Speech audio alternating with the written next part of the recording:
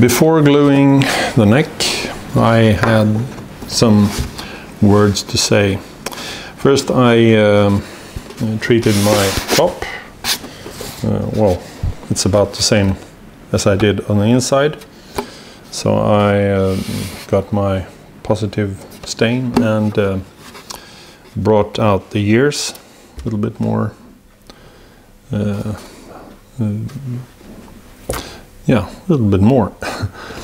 And also I brand all my violins, or all my instruments with Peter Westerlund up there. You see?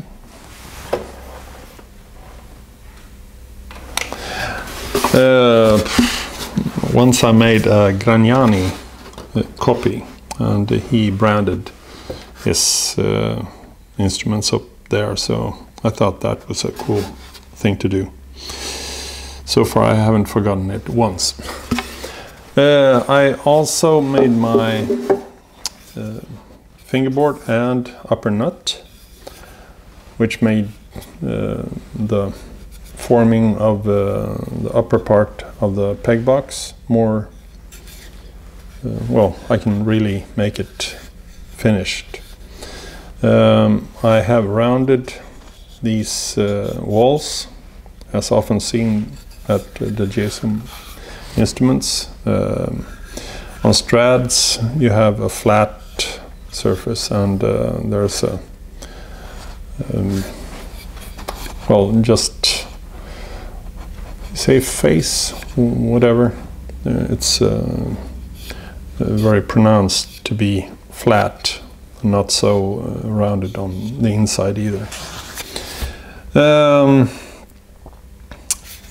It's much easier to form the neck and everything when you have the neck loose like this, so I do as much as I can. I still have to make some adjustments when it's glued. To make the fit to the body, well, cutting out this is not no secret. It's what they teach on every school, I guess. To make it more clearly where you have a bump or something, I took this paper. It's well, I have no idea what it's called in English, but it's in the old days you put this in between two papers, and then you can make a line like that, and you get well, it oh shit, if I could do it in Swedish. Well, then you get a line wherever it's pressed down. So I made like the fit like this, and then I can see where it is high on this surface. Then a lot of people think that depending on how long you put it inside the body is very crucial for how it's going to sit. But this wall is, well, it could be unglued actually, because that's just something to lean on. The important surface is this one, and of course this one. This is what holds the neck totally.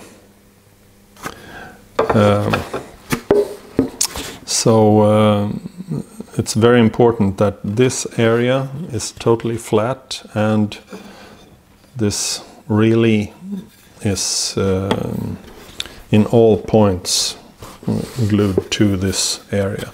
Also, you have to pre-glue this area, which I did when I made the pre-glue for putting the ribs on.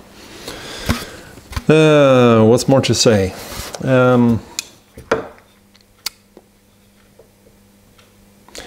Oh well, I think it's ready for gluing now. If you like, you can put some color on here. When you see the old violins, they are hardly varnished at all in this area, because obviously the neck was put on first, and then you didn't have access to that area. And you can of course put a brush inside here and make some color, but of course it's easier doing it here. Ba-da-boom. Well, also since I make all my like bass bar, sound post, F-holes, everything in relationship to the middle joint. I also make my well, if I want to check the aim of the neck, I have 2 marks here for putting a bridge on and checking that it really hits the bridge exactly. I like to have the elevation of the fingerboard at 28, that's correct. It will go down like when you put strings on the instrument, and it's quite a hard pull from the strings, then this is fairly weak wood, although the box construction makes it much more sturdy. And then that pull will want to sort of just fold it together, and it holds against it, but to a certain extent it will give after. And that little dip down to like 26, 27 of elevation is counted for when you put it on 28. Unless you sell it to like Taiwan or some very humid country, which I've done once. The violin went down even more, so I got it back, and in Sweden it rose and everything was perfect. So there are things to take in consideration.